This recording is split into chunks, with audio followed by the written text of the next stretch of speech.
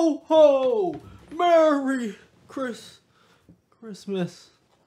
This video has nothing to do with Christmas, but it's also hot as balls, so I don't feel like changing. We're just gonna do the video. This is my OBS setup that I use for streaming. I've got probably over 50 scenes. I don't even know how many sources I have. I've just lost track. I got a ton of effects, like 6 different camera angles, filters, scenes for consoles that I don't even use. There's a lot going on here. And I know just looking at this might make you feel a little bit intimidated. So to make your life just a little bit easier, I wanted to show you guys a few really basic tips that you can start using right now. These tricks are gonna seem pretty easy, but trust me, pretty much everybody that I know that's at least somewhat proficient in OBS uses some, if not all of these tricks. And they're really just gonna help you keep organized and keep track of all your different scenes and sources so that you can put on a show that looks more like this instead of like this.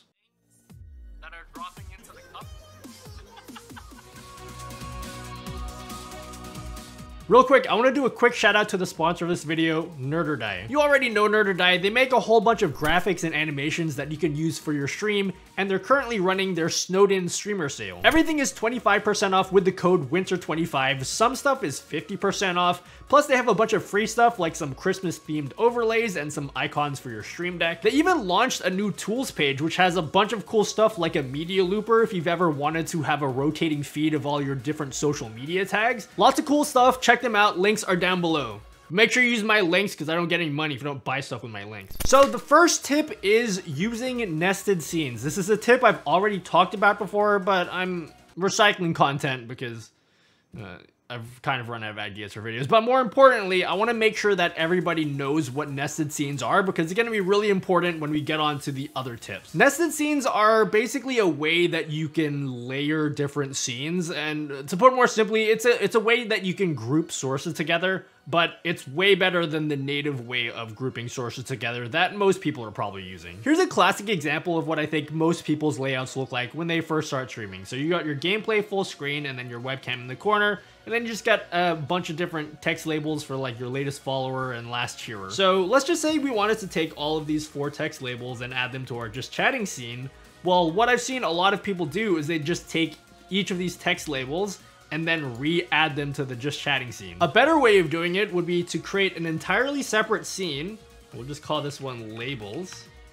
And inside of here, you would add each of your 4 different text labels. Once you've added your 4 sources into its own scene, then you can actually add that label scene into whatever other scene you want. So you can just go into just chatting, right click, add a source and select scene, and then select the label scene that you just created, and you can just move this wherever you want, just like it was a regular scene. One thing you might notice is this box is fucking massive, so if you want to make it smaller, then you can just hold down the Alt key and drag in from the sides, and you can actually crop your box up here so it doesn't appear super massive. I've actually done something very similar for my personal setup. So if you actually check over here, I've got this source that's called HUD, which includes all of my different metrics for like my view count, my follower count, my sub count, as well as my local time and my live chat. And by the way, if you want to know how to get all those widgets, I made a video showing you how to do that in the top left corner, top right corner, whatever, where the YouTube puts it these days. But all these widgets are sitting in its own nested scene, which is why I can just move them as if it was one source.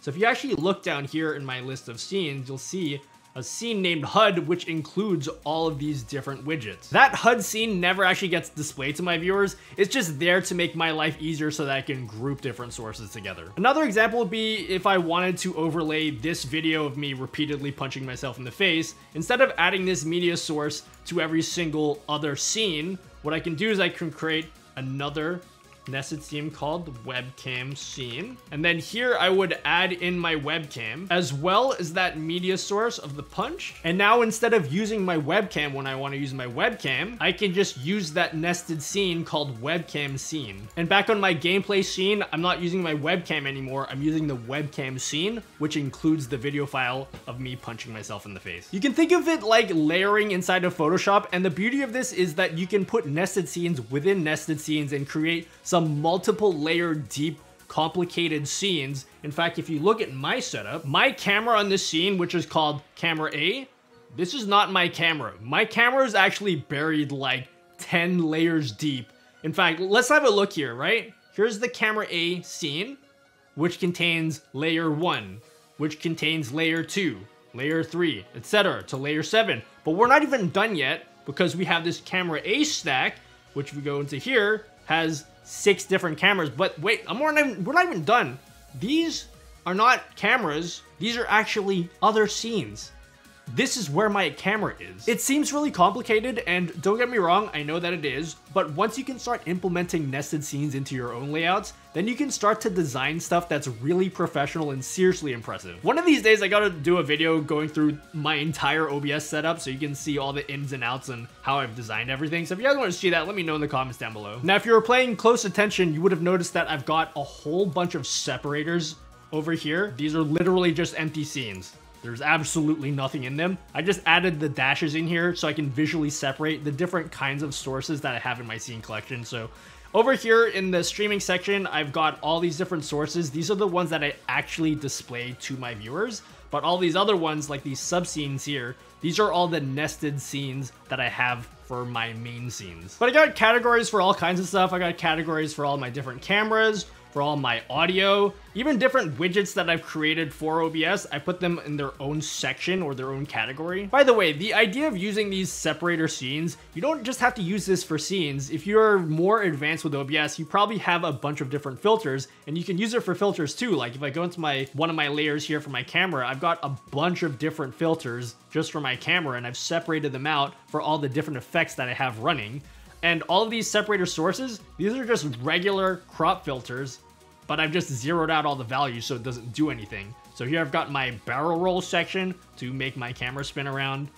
And I've got this big head section to make my head go huge. If you don't know what any of this stuff is, don't worry, this is for more advanced users, but just for the people that are more advanced, you can use it here too. Another thing you might have noticed is a bunch of my sources have these letters in square brackets in front of them. And I like to call this tagging my sources. So for example, I've got a bunch of A's in front of all my different audio sources, or I've got an I in front of all my image sources, or a B if it's a browser source. It not only just helps me easily identify what type of source I'm dealing with, but also you'll notice that in some drop-down boxes that list all your different sources, it actually lists all your sources in alphabetical order. And so if you haven't tagged your sources, it can be really difficult to find what you actually want to find. But if you tag your sources, you'll see that all my image files are grouped together because I put an I in front of them, or all of my color sources, which have a C in front of them, I can easily find them here. Just find the naming scheme that works for you. I recommend doing something like for a display capture, you can use the letter D. If it's a video capture device, you can use the letter V. Alternatively, if you didn't want to rename all your sources, you can also set a color for all of them.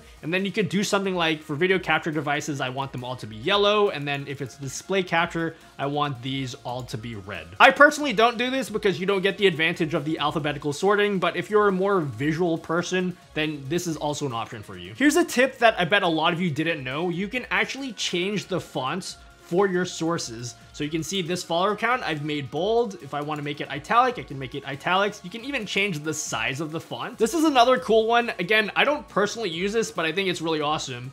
You can actually just rename a source and add HTML tags, and OBS will actually recognize the tags and then change the style of the font. So if you want to make it bold, then you just put B/B surrounding the name of your source, and it'll make it bold. Same thing with the second one. If you want to make it in italics, then you just surround it with the letter I. Just keep in mind, this unfortunately doesn't work for scenes, which kind of sucks because I feel like it would have been more useful for scenes. But if you do it for scenes, it actually doesn't appear there. I don't know why, but like discovering things like this just make me really happy. Probably because I'm just fucking depressed because all I do is sit in this room all day. The last trick is not really an OBS trick, but personally, I'm just obsessed with having an absolutely pixel perfect stream layout. It's just so satisfying, but also, it's also really important if you want your stream to, you know, actually look presentable and professional. I'll give you an example. This is my layout that I use for DS games, and I've literally never even used this, but it's gonna come in handy now for this video. OBS has this really cool feature that allows you to turn on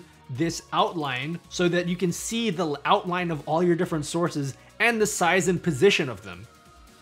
It's called using a PNG. So I use a program called Affinity Designer to plan and lay out all my different sources. So I've got all these different rectangles for where I want my different sources to be. And it's just a really nice way to plan out your different scene layouts and get them pixel perfect precise. You'll also notice that I added these text labels in the corner of every source. This just tells me the exact position and size of the source. So when I export this file, it's just a normal PNG, which I then add into OBS. And that PNG file is just a regular image source, which I can overlay on top of all my other sources. So when I'm positioning each of the different sources, like my DS top screen, I can just right click, go to edit transform, and copy all of the numbers that I put on my PNG file into each of the boxes here. Then when you're done positioning everything, you just need to hide that PNG file and you have a perfectly minimal and clean layout that just looks so professional for my 0 viewer stream. So those are all the organizational type tips I have for you. Was that too hard? I tried to keep it as simple as possible for all you new OBS users. If you're already using some of these tips, let me know which ones in the comments down below.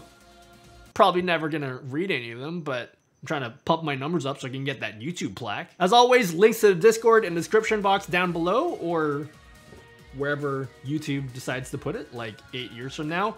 And you can also catch me on my Twitch streams. I'm always asking questions for like 4 hours straight if you guys want to ask me about maybe my own OBS setup. But until then, have a Merry Christmas, and I will see you one more video for the year next week. Don't miss it. I'll see you guys then.